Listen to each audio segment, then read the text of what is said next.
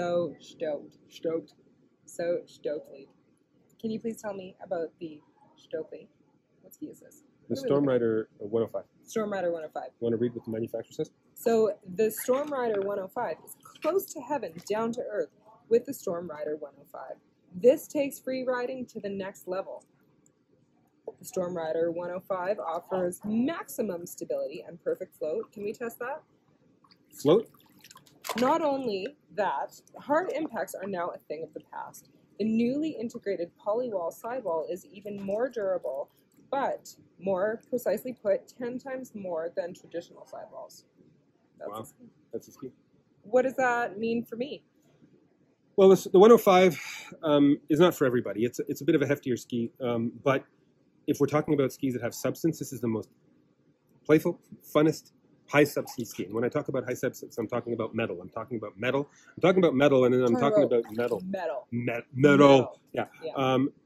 The Stormrider 105, for the guy who skis entire mountains, a hard charging skier, wants luxury in how it feels, likes a Mercedes-Benz feel of a vehicle. You're looking at something that will... So this is not the Honda Civic of skis? Well, it costs about the same. It's a Honda Civic. No, I'm kidding. But still, we're talking about a ski that 105 underfoot, 17-meter radius at 170. This is a ski that has substance. This got stuff underfoot. You're not going, oh, nobody's complained about a Stormrider 105 chattering, ever.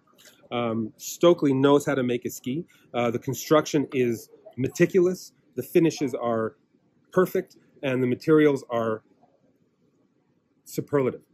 And we're talking about when you put it all together, you end up with a Stormrider in a 105. You end up with a Stormrider, and you know how you like a ski to push through things. I do. You're kind of that power skier. This ski powers through everything. This ski, you could ski it in Nakiska on a nicey day. You could ski it in Taton back here at Panorama on a powder day. As long as you're on top, as long as you're a good skier, you could do anything with this ski.